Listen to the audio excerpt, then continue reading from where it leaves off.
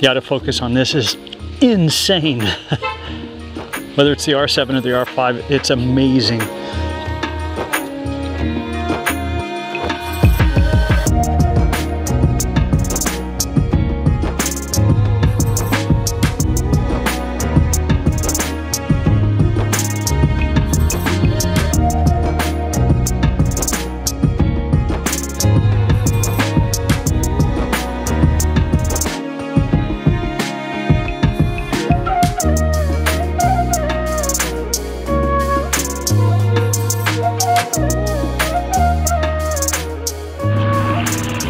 JonnyPink, this video started at King Gillette yesterday with my Canon.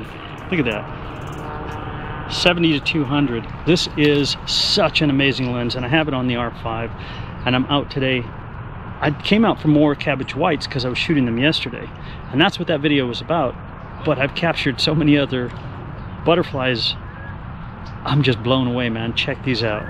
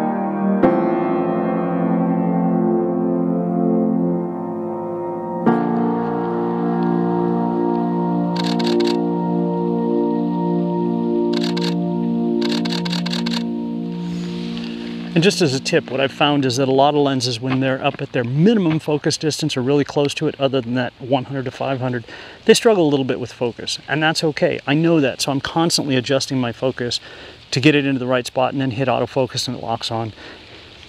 Canon locks on. The Sony was locking on too, and that was pretty doggone cool. Cabbage White, and that's what I'm here to shoot. Ooh, oh, oh, oh, oh, oh.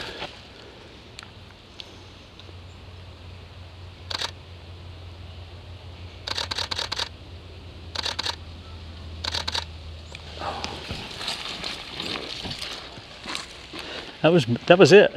I was right at that minimum focus distance, and you have to step back until it comes in, then hit the autofocus and it locks on. Absolutely amazing. Let's go back to some other photos.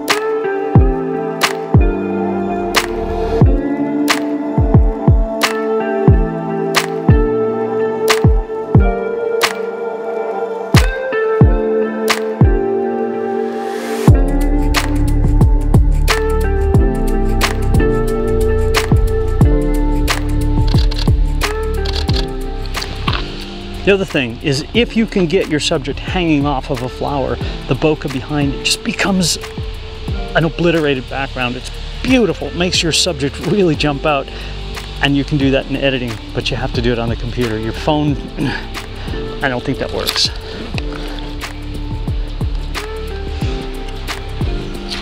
And you have to be quick too, because they don't stay around very long.